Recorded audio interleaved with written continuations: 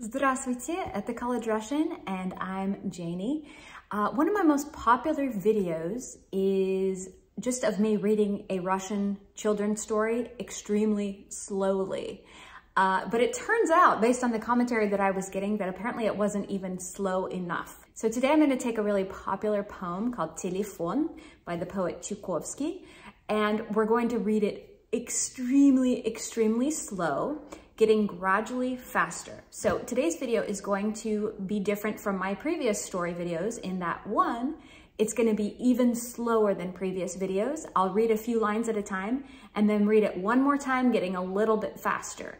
Secondly, I'm going to give pronunciation explanations throughout the video. Remember, in true little kid fashion, just like little kids do when they're starting to read along with a book, point with your finger. I'm telling you, that extra little bit of action really helps those words get stuck in your brain a little bit more. So point with your finger along the screen as you go.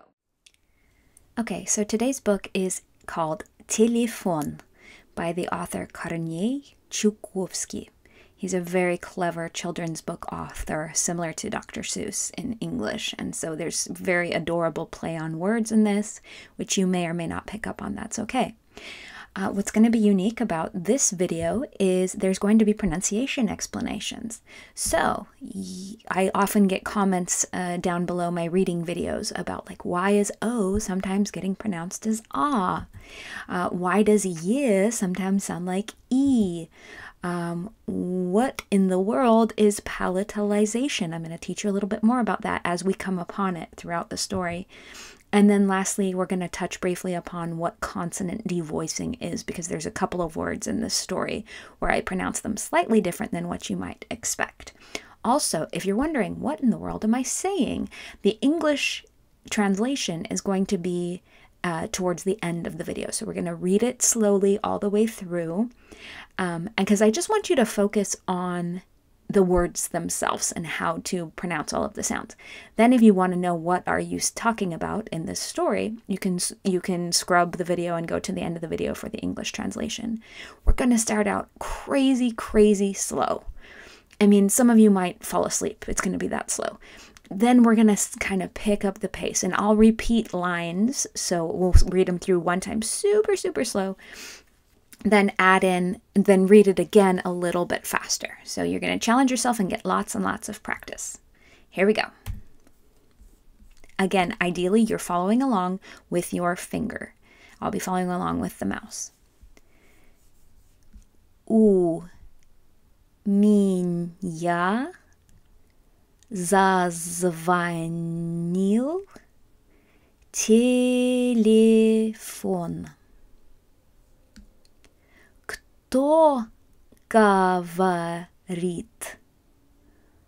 Слон. So let's do that one more time.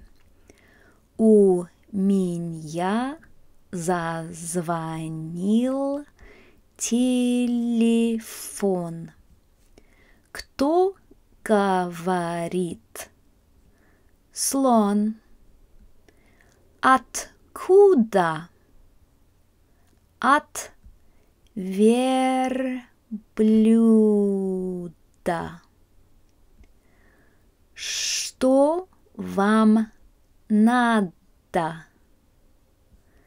Шоколада. Let's do that all one more time.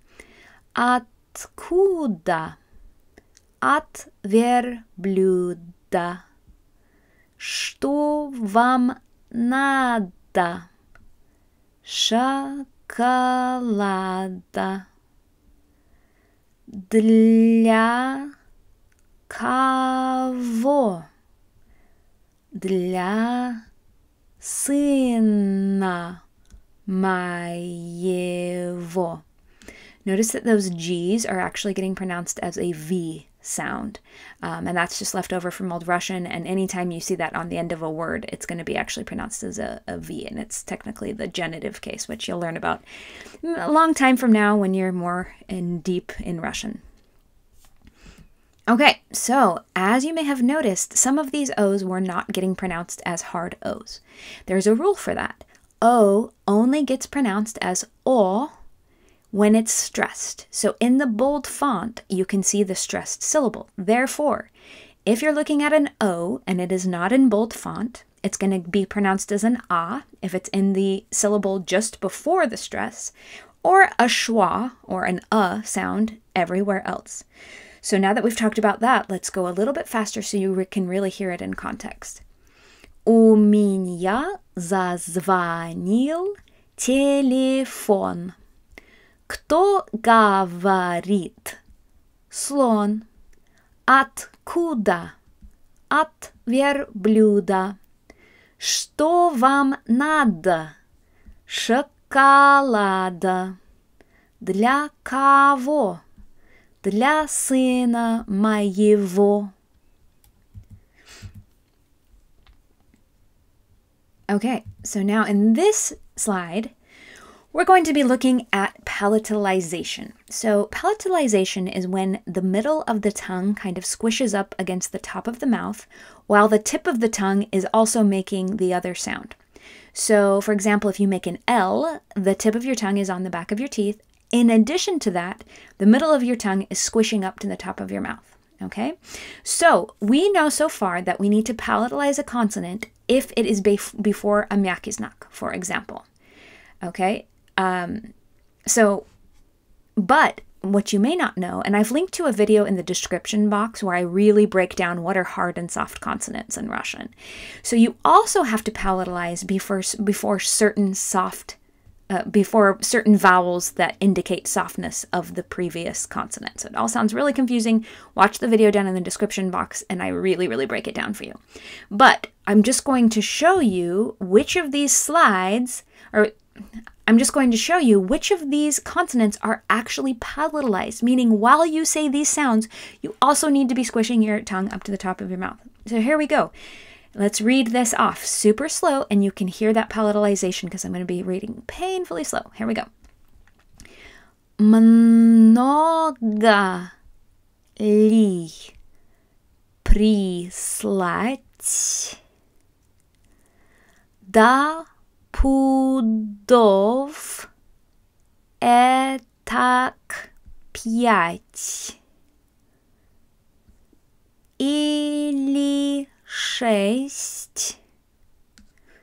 Больше ему не съесть. Он у меня еще маленький. So let's read that one more time a little bit faster. Много ли прислать? Да пудов этак 5 или 6. Больше ему не съесть. Он у меня еще маленький.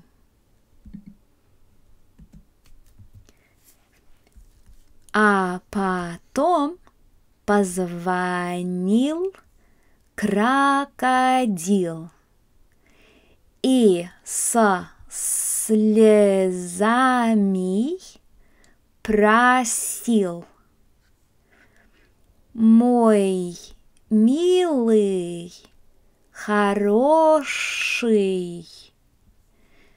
пришли мне калоши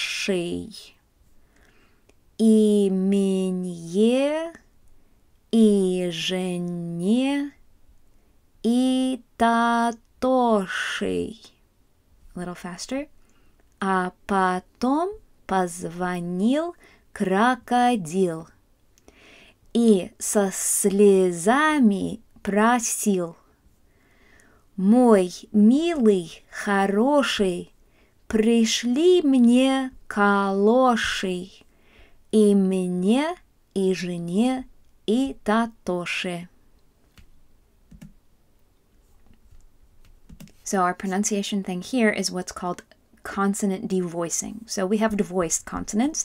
Voiced consonant is if your vocal cords vibrate when you say it. For example, b, v, g, d, z, zh. If you hold on to your throat, you can feel vibration there.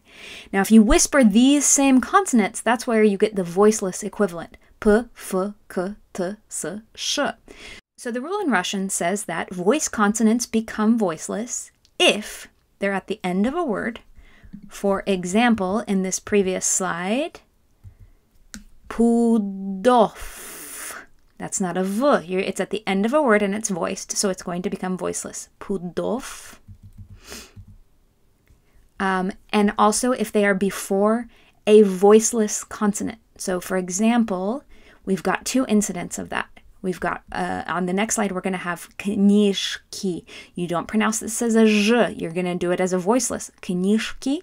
And then also right here, as we see, sladki. This is going to be pronounced as a T because a K is voiceless as well. All right, here we go. Ах, те, что ты выслал на прошлой неделе, мы давно уже съели и ждем, не дождемся, когда же ты снова пришлешь к нашему ужину дюжину новых и сладких калош.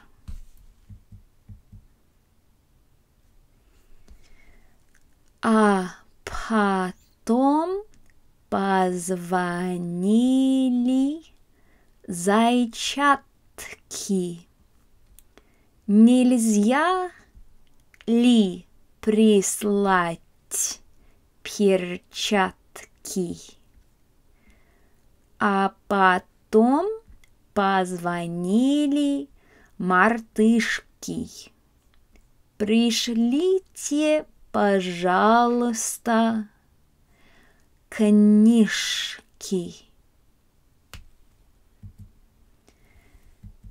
And our last bit of pronunciation is that ye and ya only get pronounced as a ye or a ya if they are stressed, same like the o.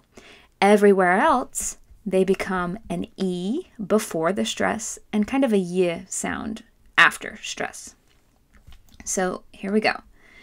А потом позвонил медведь. Да как начал реветь. Погодите, медведь, не ревите. Объясните, чего вы хотите. Но он только му да му, а к чему, почему, не пойму. Повесьте, пожалуйста, трубку.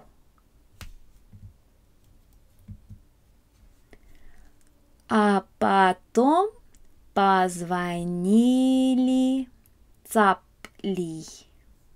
Пришлите, пожалуйста, капли. Мы лягушками нынче объелись, и у нас животы разболелись.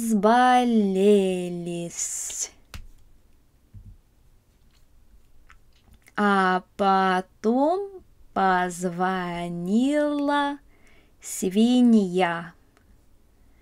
Пришлите ко мне соловья. Мы сегодня вдвоем с соловьем чудесную песню споем. Нет, нет, соловей не поет для свиней. Позови-ка ты лучше ворону. One last time. And just notice that yo is always stressed. If you see the ye with the two dots above it, it's always the stressed syllable in a word. А потом позвонила свинья. Пришлите ко мне соловья. Мы сегодня вдвоем с соловьем чудесную песню споем. Нет, нет, соловей не поет для свиней.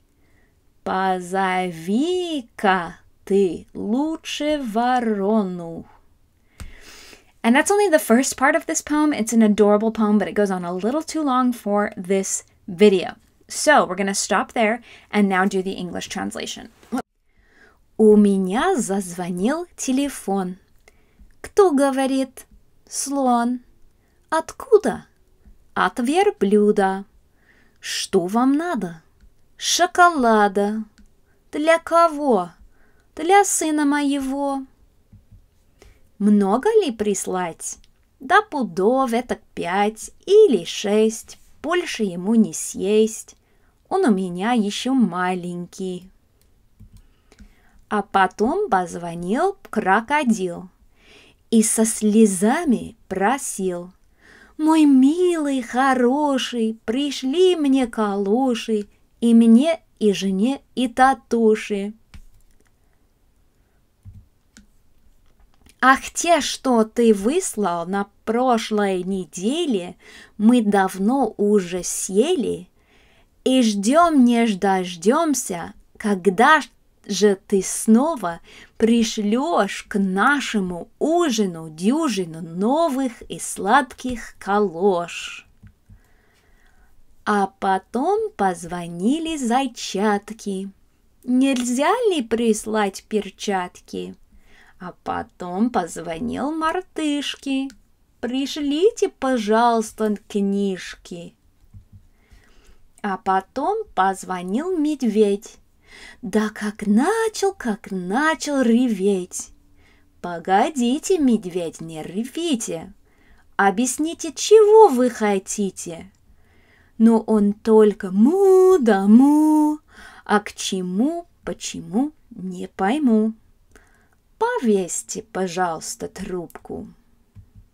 А потом позвонили цапли. Пришлите, пожалуйста, капли.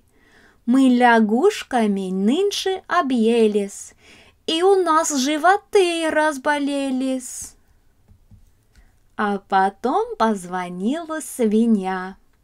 Пришлите ко мне соловья. Мы сегодня вдвоем с соловьем чудесную песню споем. Нет, нет, соловей не поет для свиней. Позови-ка ты лучше ворону. So be looking on my YouTube channel for the follow-up to that. I'm thinking I'll do it in about a month from now to give you some time to really practice with that.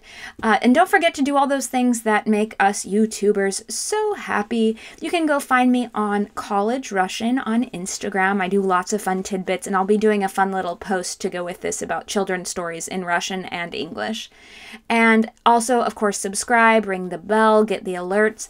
And then if you really liked learning this, keep going with your Russian studies. I've created a playlist of all of my lessons that I do. It's called Online Russian Class, and I take you through all the way through adjectives, through verb conjugations, through prepositional case. So stick with it, keep reading practice, and in the links below there's going to be links to my other reading videos as well. Хорошо, до свидания.